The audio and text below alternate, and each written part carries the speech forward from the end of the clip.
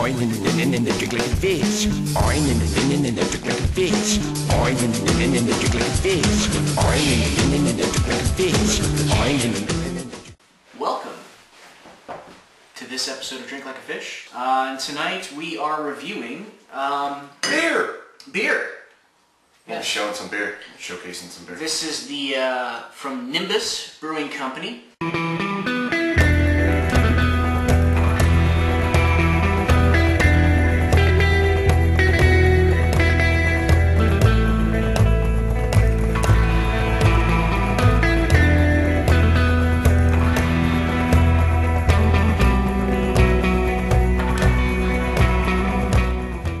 Come on down to Nimbus, say hello and buy me a drink, will you? In Arizona, the Dirty Guera. It says right there on the label. Dirty Guera. Nope, right next to it on the label. Dirty Weta. Dirty Weta. Dirty Weta. It's Dirty Weta Blonde Ale. I don't know if the light can get a little bit of this piece of tail on the cover here. It means whale's vagina. La vagina di una balena. Oh? Salty. So this looks to be like a session ale. It's a blonde ale. It's 4% ABV. I love the logo. I mean, any beer that's got good artwork, I mean, it's always a winner in my book. It's something that definitely grabs your attention. It's the whole reason I got it when we were going to the old candy store, as we call it, and I actually sent a picture today and was like, dude, we're totally reviewing this as soon as we get it. We want to show this on the show.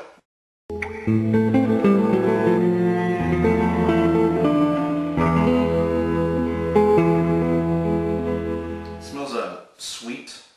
You can definitely smell the grains. It smells almost like when you take some nice fresh barley. Yeah. You just kind of, get a good whiff of it. It smells like fresh grains. It smells good. Yeah, very, very sweet. But then you also get sort of those German malts, sort of those traditional sweet caramel smellings. And then also at the back end, a floral. Almost like a little floral note. A little bit. Not really any hop. No hops in it whatsoever. None of that piney smell or anything. But I mean, I really wouldn't expect that from a blonde ale. But just reporting the facts as they are. Just the facts, man. Just the facts, man. Just the facts.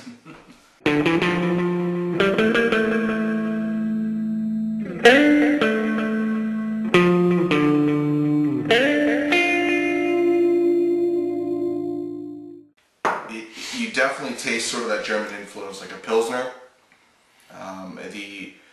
The smell definitely is a good precursor to the taste, but then on the back end, there's a lot of sort of biscuit. Well, I go back to that whole, that fresh, that grain or barley flavor. When you take a little piece of barley or something, you just kind of chew on it for a little bit. You get that release of sweetness, the sugars. I mean, that's what the yeast feeds on to create the alcohol. But yeah, I think a good description, which it tastes very fresh. It tastes like somebody brewed it right out there and then brought it to us.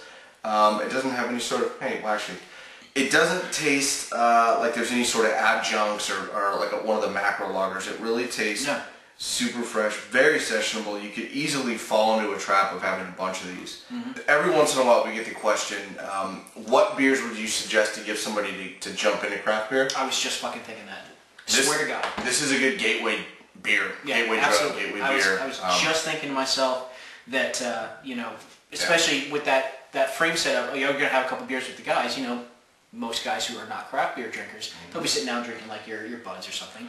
And this could be the six-pack. You'd be like, hey man, let's try something different today. You know how I tell you about those craft beers all the time? Well, here's something, it's a little, little on the mild side. Let's see what you think of it. This would be a perfect gateway beer. This, for me, if they keep selling it out here, I'm going to keep buying it. This will always have a place somewhere in the fridge to be able to bust this out. This is a really good beer. Definitely. Cool. I'm a fan. Great job, Nimbus. And Nimbus, it's fun to say. It sounds like an insult almost. You did a great job, Nimbus. Señorita, subscribe to our channel.